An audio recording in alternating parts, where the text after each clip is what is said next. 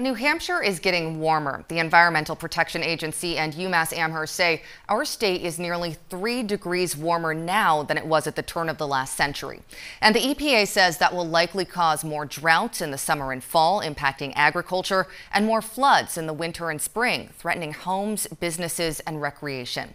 Well, this year, New Hampshire experienced its most intense drought since the U.S. Drought Monitor began keeping records in 2000.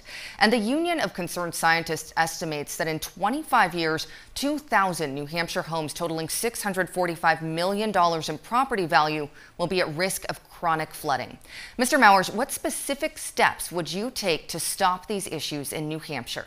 Well, thank you, Monica. It's an important issue because human activity does contribute to climate change, but there's common sense steps we can take to reduce that. First and foremost, we have to obviously monitor and evaluate every single restriction that ensures that pollutants in the air are not contaminating the air to a degree that would increase and contribute to climate change. That's something I think we could probably all agree on. But we also, while we're talking about that, we also have to make sure they're holding polluters from other countries accountable. China and India are actually the biggest polluters in the world. And yet right now, they don't have the environmental standards that we have here in the United States.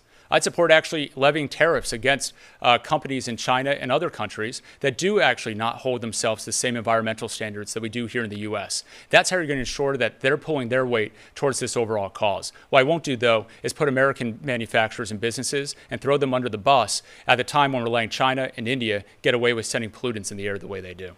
Representative Pappas, what legislation in Congress have you supported to reverse these effects? And specifically, what parts of the legislation do you find most important? Well, climate change is real. It's here. We see it all around us.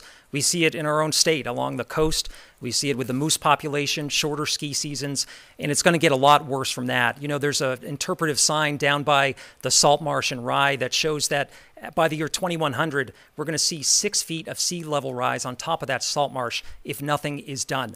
I don't want to see that future for our New Hampshire. That would be a catastrophe for our economy and our way of life, and the cost of doing nothing is too great. That's why I support legislation to get us to net zero emissions by the year 2050. It's an idea that's endorsed by the League of Conservation Voters and the Sierra Club, 2 groups supporting my campaign.